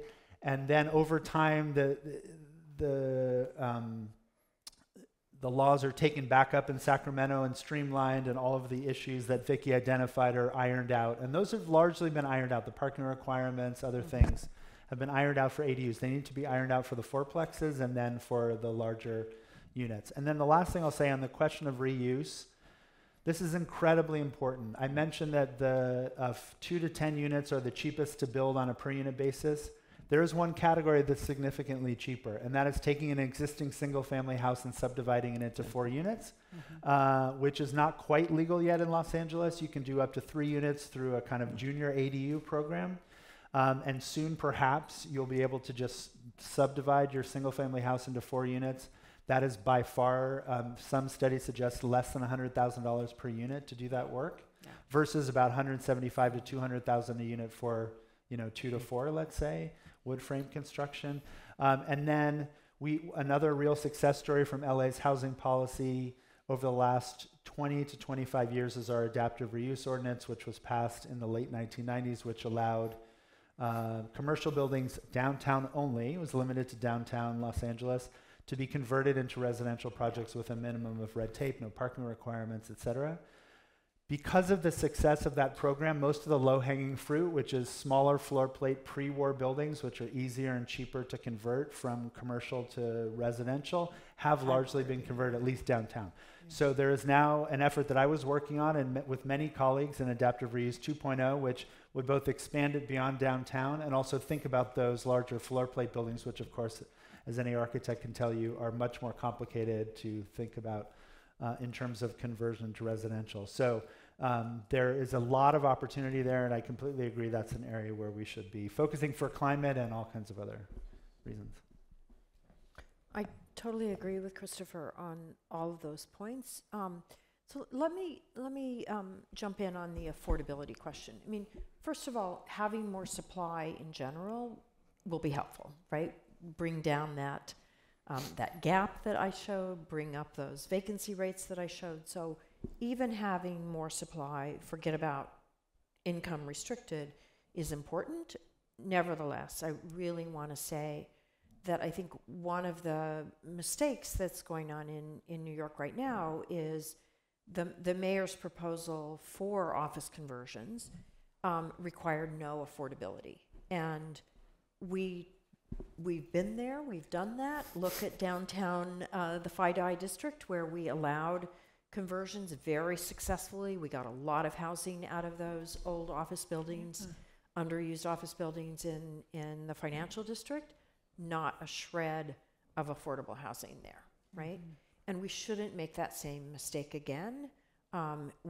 We need to work out the economics of it, yes, but we've managed to do that for all kinds of new construction. We ought to be able to figure it out for those office conversions. And a second point about those office conversions is we do need to think about what kind of neighborhoods are we creating, and if it's just like, one office one conversion to residential surrounded by, 5 blocks of old commercial, it's gonna not feel very good, right? And we're gonna have all kinds of debates about schools and all of those kinds of things. So we need to think more generally about the urban design that needs to go along with those conversion policies, right? But, remember that slide that I showed that suggested that we needed almost 700,000 new homes to house the 28% of our renters who make below $28,000 for a family of 4, right? So we've got to have affordable housing. There's got to be built into every one of the programs some kind of affordable housing. That's hard when we're talking about an ADU, right? But when we're talking about a 4-plex or a 6-plex, one can make it work, right? Requires thoughtfulness, but one can make it work. And I think that's just, we just have to do that. We have to commit to do that. Which seems to be essentially a question of imagination as well, or the imaginary, let's say, as I get to move beyond the sort of low-hanging fruits that Christopher mentioned before. Imagination, vision, and I would say empathy, right? Empathy. Both LA and New York are cities built upon being the gateway to the rest of the United States. And if we lose that vision of ourselves as, you know, the place where people from all over the world, from all over the United States come, we will have lost a very significant part of our vision. Yeah. So. And there's definitely so much opportunity for the architects, planners, real estate students out there to meet these challenges. But I think just understanding the need for more units overall, but looking at those vacancy rates, if you were to look at the percentage of vacancy rates for rents below $2,500, it's like 0.5%. Yeah. And then if you look at the vacancy rates above $2,500 a month, it might be 10%. Yeah. And so, you know, the mathematics of our mandatory inclusionary housing policy, which is 70% market rate and 30% affordable, is really hard. Like, it's moving that needle to address the renters that you're describing. And I know because this was your job for many years to try and figure this out. But some of that math isn't quite matching up. And to understand, you know, for you perhaps the model that you're looking to is less relying on things like MIH and more relying on smaller initiatives by homeowners to help get there, and maybe it's a different kind of policy. I think on the macro level, we really need to be looking to the federal government too. If you think about, there's one of the tropes that I could have added to that list about Los Angeles is that we're a city of homeowners. In fact, we have one of the highest percentages of rental households in the country. It's roughly 2/3, which puts us in the top 4 or 5 on a percentage basis in the country. And if you think about all of the subsidy, particularly at the federal level, that is supporting the single family home, and the ways in which that could be tweaked, and that has to happen at the federal level, it seems to me, to subsidize rental households to a similar degree when you think about the mortgage reduction and all the other.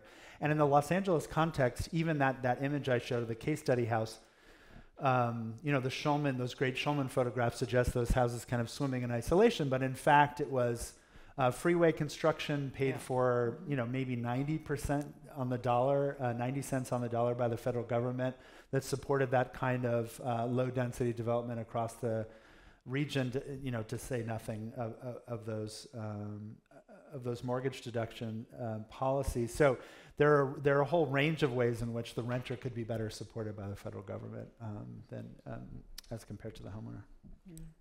For sure, and I would just add that one of the challenges of densifying relatively low density areas is, you know, you've got a transition problem and you need some way of thinking about how do I aggregate a few single family lots together so that I can build a 6-story apartment building or that kind of thing.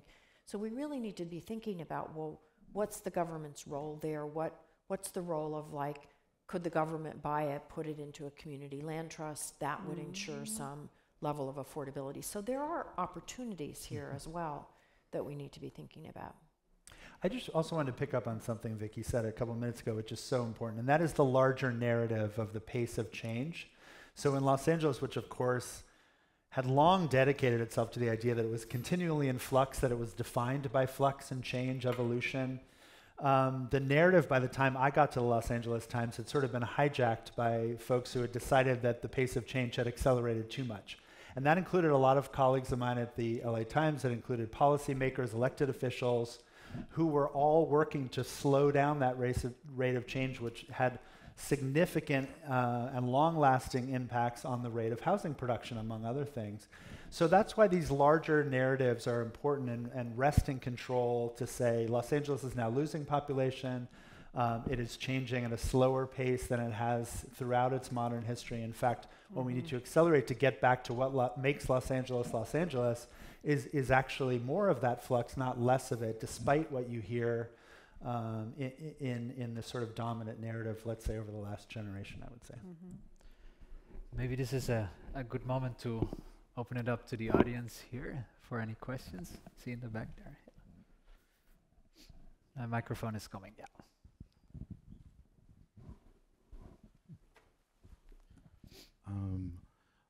Thank you so much. I just have a question about the attributes that were being used to describe the renters and homeowners. There was a lot about like race and ethnicity or income, but I didn't see much about like the profession. And I was thinking about, for example, college towns, or you mentioned DC and how there are a lot of government workers there, and I wonder if you could maybe talk about that. I mean, of course, profession is wrapped up in some of those other categories as well. There's a lot of overlap.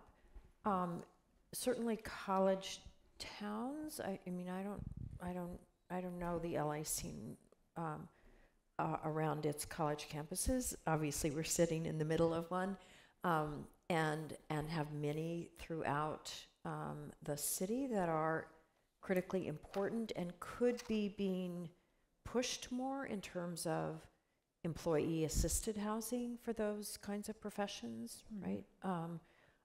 For professors like me, for example. There could be a lot more that was being done to provide for employee-assisted housing by the university for the whole range of the faculty and staff, which would be important. We haven't had that in New York City to hardly any degree, and I think it could be a really important thing. A second point is that I think our business community needs to step up and be an advocate on this, right? They are bringing jobs, and we want them to bring jobs, but they also need to understand that the housing needs to be there. And in New York City, what we've seen is that businesses no longer, or the major businesses in New York City, no longer think of themselves as a New York-based corporation. They're international in scope. They could go anywhere, right? And so they're not stepping into this civic discourse about what we need to do to grow, how we need to grow, that kind of thing. And I think that's a real gap that does play into the question of, are you a university town, or are you a tech town, or are you a government worker town, in a very important way. Just a quick thought on the perspective in Los Angeles on this question. One of the elements that really exacerbated our housing affordability crisis in Los Angeles was that for many decades, promoting job growth and economic development was politically safe and palatable in a way that promoting housing development and housing growth was not. And this was particularly true in areas on the west side of Los Angeles, where between 2010 and 2020, roughly speaking, cities like Santa Monica, Culver City, elements, neighborhoods of the city of Los Angeles on the west side were attracting something like 8 or 9 new jobs for every new housing unit that was being produced. So you saw a number of high-end employment centers in places like Santa Monica being added without the political will to provide housing, which meant that the burden of housing affordability fell on other parts of the region. It also meant that the city of Santa Monica, for example, essentially stayed the same population-wise between 1970 and 2020 while adding untold thousands of numbers of jobs. So the same dynamic in Culver City and other cities on the west side. So it was that gap between the safety, politically speaking, of promoting job growth versus the difficulty of promoting new housing really exacerbated it. And then that has led to a dynamic now with the population in LA, city and county plateauing. The people who are leaving largely for housing affordability reasons, and the people who are moving in are coming because they are economically mobile, and they're coming in to take one of the higher paying jobs in a place like Santa Monica, right? So that just further exacerbates the issue. And the households that are leaving are largely communities of color. We've seen the black population in the city of Los Angeles declined by more than 25, almost 30% since 1980. So really, really significant declines, and having, as I said, almost everything to do with housing affordability.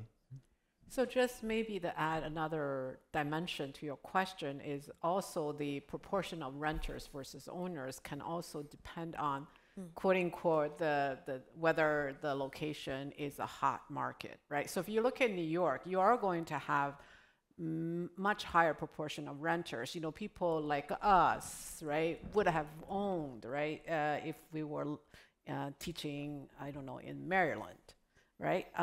Because it's very expensive to own in New York, and so you will have, or Boston, these are typical hot markets where the proportion of renters can be much higher.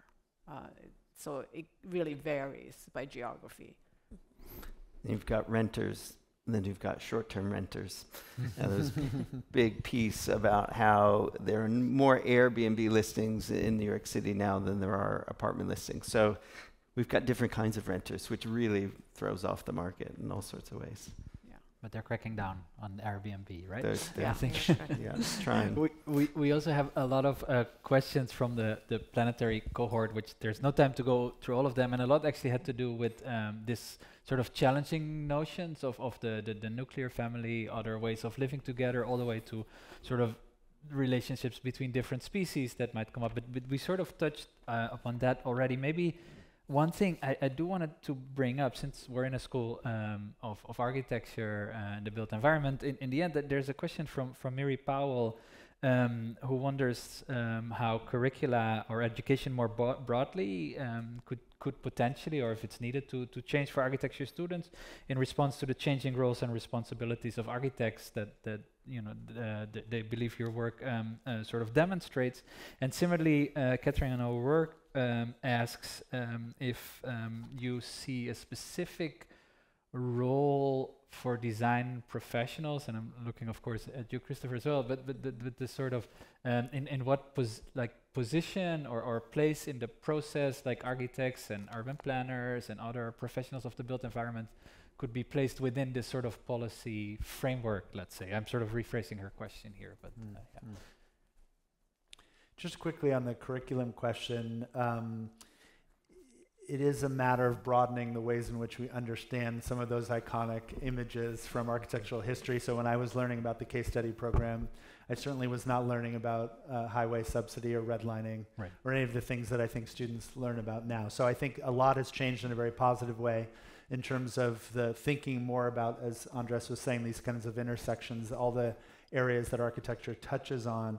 And a lot of this, frankly, is coming from the students and really insisting, to your question about reuse, really thinking, insisting that, you know, we hear most of this from students and young architects, primarily that before we think about any new construction, we had to be thinking about adaptive reuse of all the existing resources and think about the embodied carbon that might be, and those questions might be addressed by, let's say, making it easier to subdivide an existing house into four units. And then in the larger question about design professionals, it's really about a kind of communication and translation among the different groups. Big part of my job in the mayor's office was sort of moving between, my colleagues in the planning department who are really working on the nitty-gritty of these new community plans or working on procurement language for new housing, and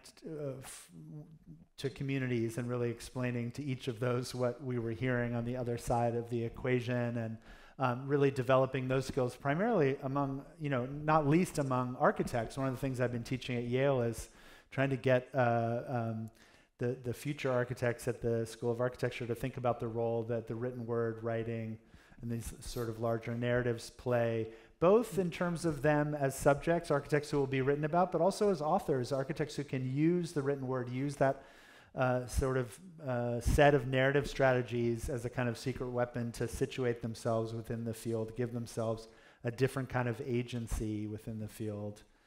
So that's part of it as well. I actually want to add even more to that.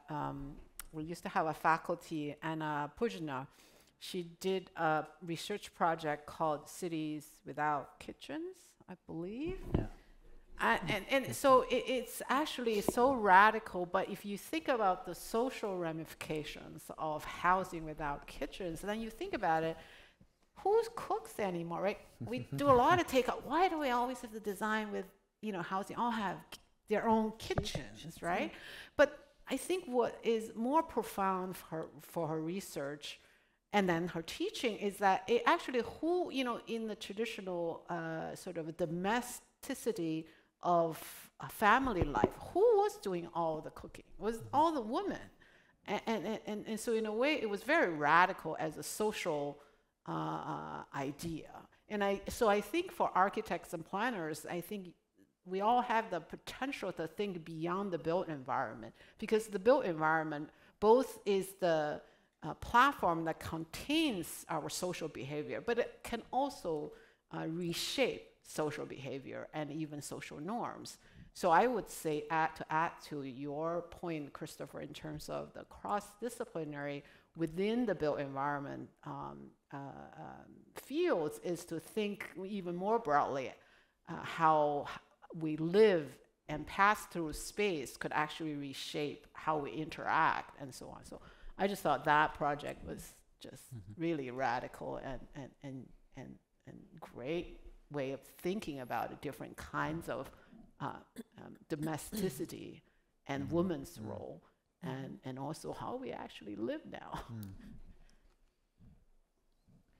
Any thoughts, Vicki? Well, as not an architect or an urban planner, but as a lawyer, I think across the professions we need to teach people to get to yes. We spend a lot of time teaching people to be a roadblock, and that's not where we should be.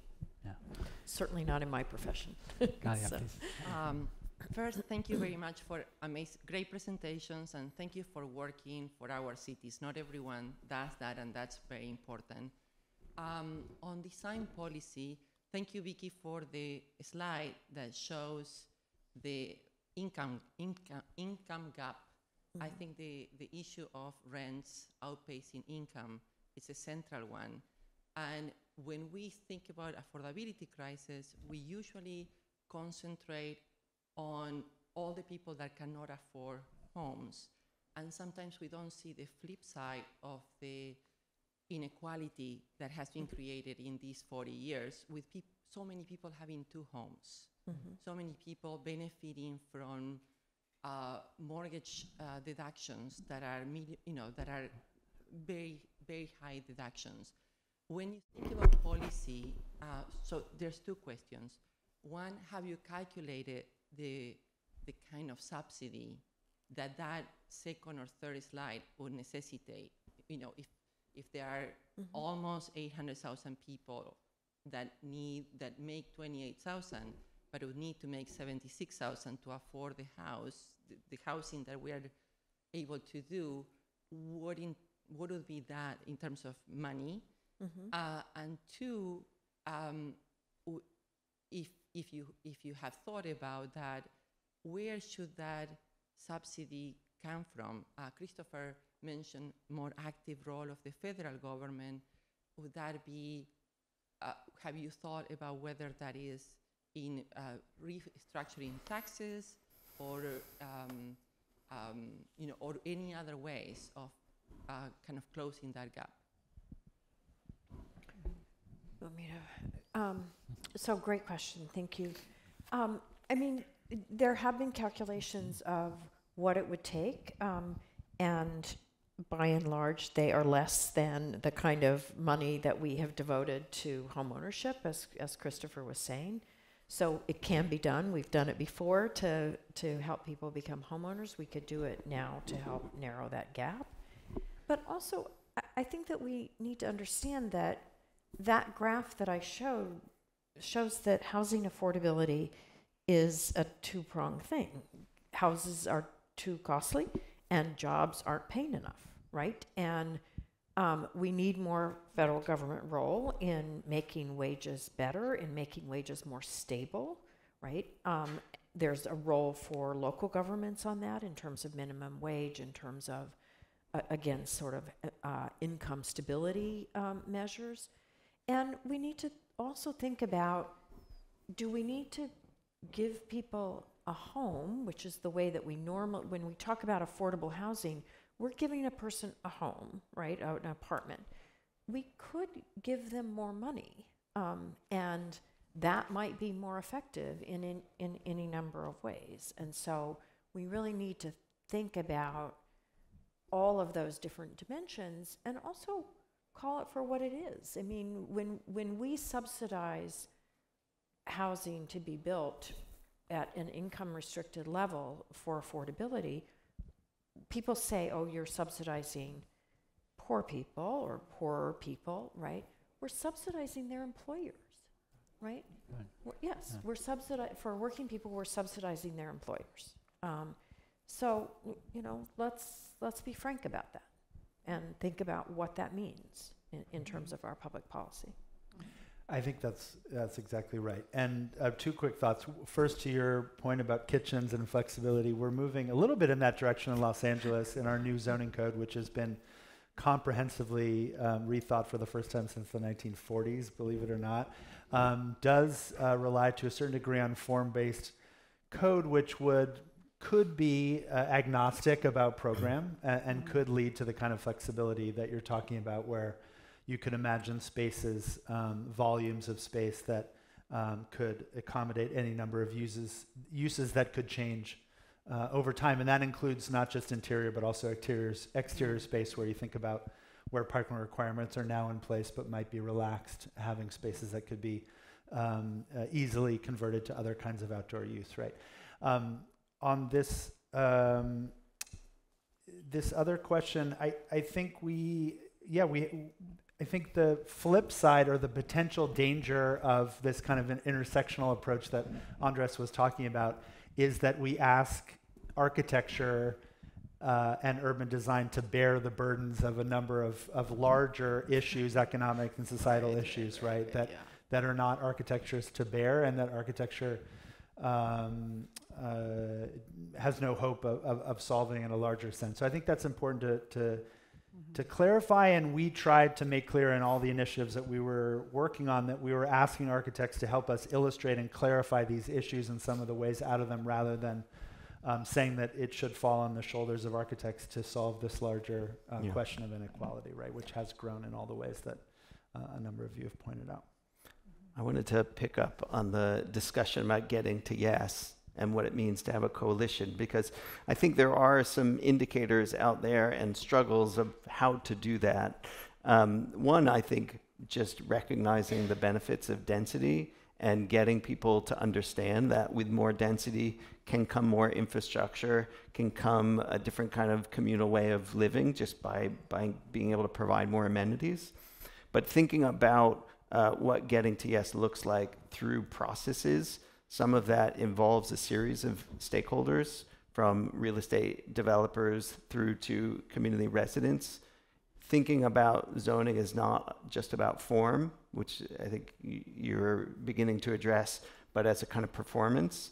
And there have been ways in which neighborhood initiatives have looked at performance-based zoning, which looks at a range of things beyond just uses and form, but also ownership, ways in which labor participates in the process, thinking about how the public space takes shape. So really thinking about what it means to have a process is really critical, and starting to happen in fits and starts in places where the people are rethinking that, and it can't just be top down. Just a quick thought on that, and then I hand it to Vicki. On this question of coalition building, there has been a kind of narrative that community engagement necessarily dilutes the ambition of public design projects, and I think that is not only false. We've really tried to work to counter that notion. It all comes down to how the engagement process is designed itself, and it has to be designed in a very thoughtful, strategic, intentional way. And the best example of how to move away from models that haven't worked is the kind of classic model in a community meeting of putting a microphone stand at the, having a meeting on a weekday evening, putting a microphone stand down near the stage and having people who want to express their opinions given an opportunity to, versus a much more targeted approach that meets people where they are, that thinks about multilingual conversations, that thinks about childcare, that thinks about actually paying people for their time, which we tried to do whenever possible. We tried to raise, as we were raising money for the budgets for these projects, think about compensating people for their time and having facilitated conversations, again, that really are about how we would like to see our neighborhoods evolve, what we would like to add, rather than the same few people venting about, again, the pace of change in their neighborhood, which they see as too fast. Agree. No. I think that's a great place to end. We're out of time, as always, with affirmations. They tend to go on much longer, but that's great. It was a great conversation. I want to say to everybody that next week we'll have Paula Tavares and Silvia Rivera-Cusicanqui with Emmanuel Atmasu discuss the topic of indigenous worldings for Affirmations 4. For now, thank you very much, and thanks for Thank you, everybody. Thank you.